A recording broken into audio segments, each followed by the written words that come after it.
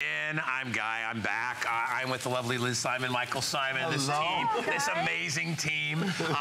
And we are so glad that you guys finally joined the family because we've been watching you on TV for years. We know you're such a huge part of everything that Michael does in the kitchen, designing cookware and stuff like that. But we're really excited to have you guys. And, Thank you. And Michael has and his wife have a beautiful line of basically cookware, home items, cutlery, stuff like that. That's called Symon Home. We'd love to hear from you. This is the first time you guys have been back. Yeah, this is our second time. We're very excited. Yeah, yes. so really excited to show you stuff. And what I love about what these guys do is they add great style. Michael obviously knows the durability, the cookware. Liz puts in that they all, also has to be functional, has to look nice in the kitchen as well.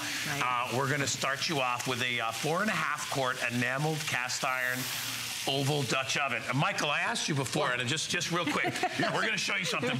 But while you're doing that, why did you want to do enameled? A cast iron cookware, first of all. When Liz and I were talking about it, we're like, the cookware that we use the most at home was cast enamel. You know, so it's what we always cook in. It wasn't always super affordable for people, so we wanted to make it. Liz got a great design together, great colors, and really how we wanted them to look. But then she also wanted to get that great design with it, and it's so much more affordable than you see cast enamel typically. It is, because you'll spend a fortune. Michael's got something in the oven. But... Well, I'm making a little bit of chicken and dumplings here. Oh my gosh. For your morning pleasure. You know, when I think of cast iron, that's the kind of food I think about, but you can pretty much cook anything in cast iron, right? You can. We're going to show you all kinds of fun things today. Okay. But this is just a real easy roux, chicken, dumpling, vegetables. Actually, you know what I'm going to do? Just for a little bit of color before I put this lid on. Throw some peas in there. Throw some peas on. This is great, too, because you can take it, you can do this all stovetop, or you can actually finish this in the oven once you get the dumplings in. It's really versatile. And then take it right to your table. Yeah. And it's going to hold the heat. It's beautiful at holding the heat. One of the great things about cast iron. Michael, what do you got there? Well, this is what makes it so special, is like Liz said, you could start on the stove, you could go to the oven, you could go to the table, and you could leave them out even when you're not cooking them because they're beautiful. So what I made for you is it's a little kind of like breakfast hash brown. So we got potatoes, we have zucchini, we have some beautiful hash browns on the bottom and fresh herbs. Now look, see, here's the beautiful thing though about cast enamel is you can see how it slides right out. So cleanup is a cinch too. And now I gotta feed you because you know, you're looking a little gaunt to me. We've known each other for a while. You're thinner than I'd like. I feel a little lean right now. So I haven't had good Michael Symon food in about 10 years since it was the last time we did a TV show together. Oh my gosh. So yeah, let me try to scoop some up here. Well, and this is great too because it almost works a little bit, it reacts a little bit like a non-stick pan without being a non-stick pan. So, you know, and you can beat this up. It is not, it's a forever pan. It's you get it for a lifetime. So, and look at this. See, here's the other thing. This is why we love cast enamel. That's why chefs love cast enamel.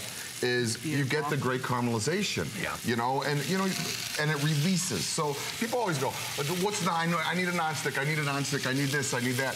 The beautiful thing about cast enamel is it releases like a nonstick, but you get caramelization that you could never get in any other pan other than a cast iron cast enamel pan because it heats so evenly. This is a 4.5-quart size, and we were discussing ahead of time why we love that size because for our customer, you know, if maybe you're an empty nester, you and your partner, you and your wife or husband, you know, you don't need a 10-quart or an 8-quart that you may only use a couple times a year at holiday.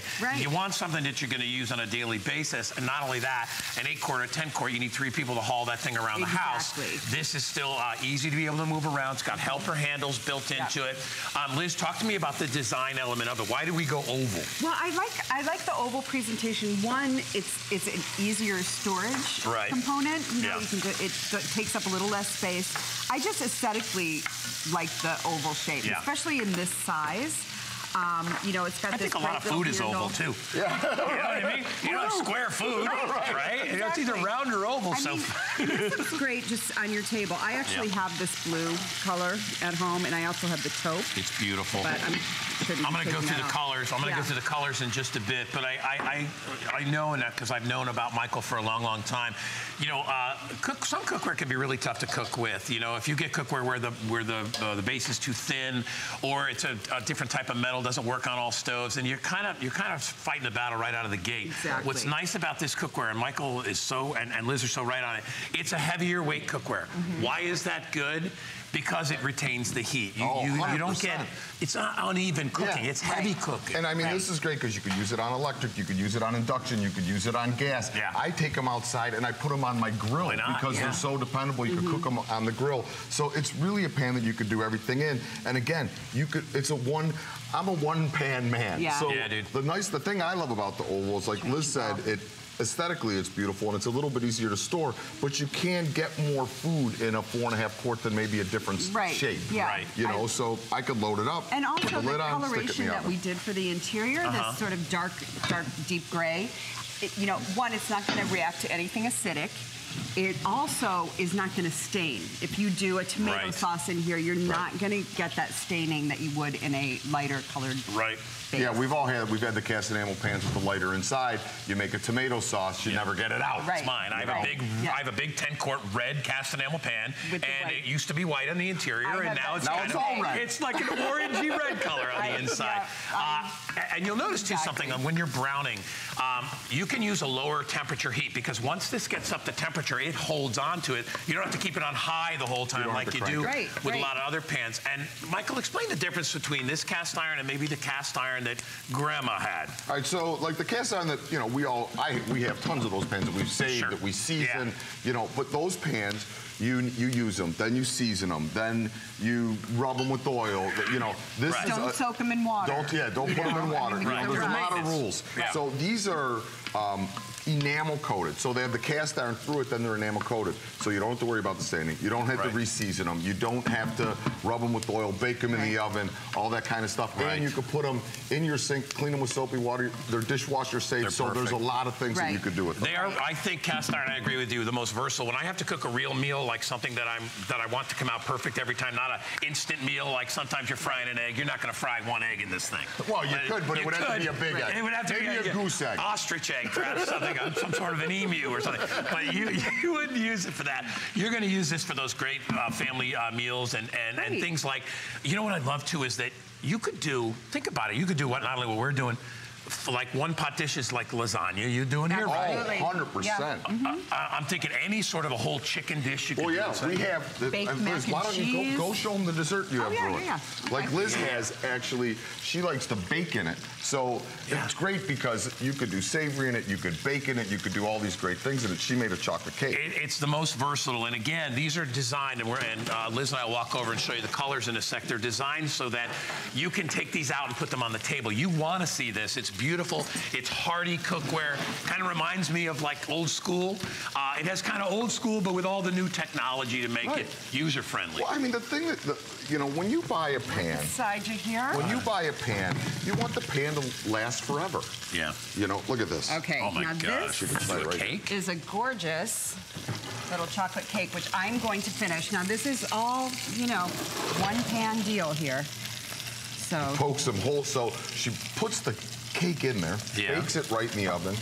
Now she's poking the holes in it. Why are you poking the holes in it? Because there's going to be a lovely little chocolate sauce. Are those holes going to be a little vessel for something that I'm going to be? Some other. Oh, come on, look at this. You know what? Chocolate needs more chocolate. More chocolate. That's what chocolate needs. So we're just going to, this is just going to fall in all those little holes. Oh my gosh. Nooks and crannies. Hey, by the way, I want to remind everybody, I have Michael Symon's cookbook as well. That's his Playing with Fire cookbook. Wonderful barbecue ideas in there. You've seen Michael's show, which is Burgers Brewed. Burgers Brewed, we have fun. That is awesome show. I eat entirely too much food. We run it all over the place. Anyway, he's got great ideas there. God, Liz, you're killing me here. I mean, right? I'm killing myself. This is the breakfast of champions right here. Yeah. But again, instead of a spring form, I love this because it's scoop, right? Yeah, you can just scoop it right out. And so this is great to have, like, if you have company. Lord. And there you go, bro. No, this is for you. Get in there. Warm chocolate cake with whipped cream. See, and it'll cook perfectly because of that nice heavy-duty cast material that's in there. You're not going to burn it. So if you want to do a big giant thing of brownies, or if you want to do an upside-down cake, or you know, one of those. Right. Yeah. And again, look at how it just releases right out. That's just... It's ridiculous, right? I could leave you guys and just go eat this, but I can't. You want to walk over and we'll show them colors too? I would love to. All right. Colors, all right. We're going to go over. So Liz, explain to me, because Michael did a little bit, how you guys work as a team, because I love that whole idea. Well, you know, started working in the restaurant business many years ago, and this is just, you know, we have specific duties and responsibilities. And talents. And talents. So we collaborate well together. It's perfect. And I know you work in the restaurants and do a lot of the design element for the restaurants. You also help Michael with the design element and creating of the cookware too. So this is a unique finish on this. What do we got here? It does. It's just got a little bit of a shimmer, just a touch. Kind of a speckle, sparkle. Yeah. So it looks really pretty. I actually leave this out of my stovetop because it's not so big and cumbersome. Oh my gosh, it's beautiful. It's always and you're at your holiday, it's your best friend. If you want to do your mashed potatoes in there for Thanksgiving, if you want to do stews and chilies. That's what I love about the 4.5 quart size. There's really no limitations, whether it's pasta, something you're going to bake, something you're going to short cook, long cook, whatever it is, or if you have a lot of people to feed, it's still good enough. So it comes in blue, comes in gray, or this is taupe in front of me. And then finally it comes in burgundy right here. All right, let's go back and see what Michael's doing. So, and we got Katie here. We wouldn't be anywhere without Katie. He's doing all the heavy lifting. God for Katie. Well, look, Katie's making stuff. So we made a little eggplant ragu here. Onions, eggplant ragu. Liz, I'm going to grab the chicken. I want you to show them these dumplings. Okay, go ahead. Because this is like my go-to dish. I make this a lot, so. Look at this eggplant. And so you can do veggie. Hey, listen, you do whatever you want inside here. And I mean, look at the beautiful, I mean, these are I'm surprised Shannon hasn't showed up yet. When she sees dumplings, she's usually, she's usually at the ready. I mean, this is just. So all you did was just scoop a little dough in there. And by the way, I learned a short trick a long time ago that makes life so much easier is you can go and buy biscuit dough and you can just break it up and put it in there if you don't feel like making your own. Yeah, totally a cheater. You could even use a rotisserie chicken in here. I mean, you could make this a quick weeknight meal, and then you've got this gorgeous pan, so no one's going to know how much. You've been telling me you've been making this from scratch for me on a weekly basis. You've been lying to me. She's going to get. She's buying that little tube of dough and just like, rolling it up. Look, I've been working so hard roasting a chicken. You've been getting the rotisserie chicken on me when I'm not looking. That is so ridiculously good. That is such comfort food. It's unbelievable. Yeah, exactly. Listen. Don't be afraid of cast iron cookware gang out there, okay? Our price today is ridiculous. Michael and his beautiful wife were here a while back. They launched their line here at HSN. It's been extremely popular. They're all customer picks already because, you know, this guy, he's not gonna put his name on anything unless it's good. Same with his wife. From both sides of the coin, you're getting beautiful cookware that really, really works. It's $20 off. It's free shipping. And this is cast iron. It's not cheap to ship this because it has some weight, it's substantial. If you're looking for feather-light cookware, don't buy this.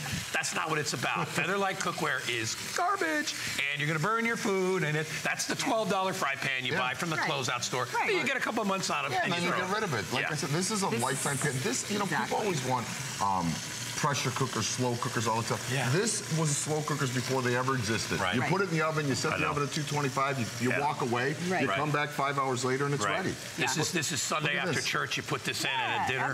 And you're good. I know. When Liz was getting that rotisserie chicken and fooling me for all these years, I threw the chicken in the oven. Sorry, Liz. This is great because you could roast in it too. So watch this for comfort. Look at how tender it is because you roast it. All the juices in there, all the juices. Yeah, I mean. And then what I'm going to do, talking about comfort food, this is a little Midwestern, Eastern Euro comfort food. I made a little paprikash sauce. So we're gonna put the paprikash sauce right in that pan that the chicken cooked in. So all those little goodies and bits are at the bottom. Finish it with some sour cream. And instead of doing like a classic chicken paprikash, we just did a roasted chicken paprikash. And all in one pan.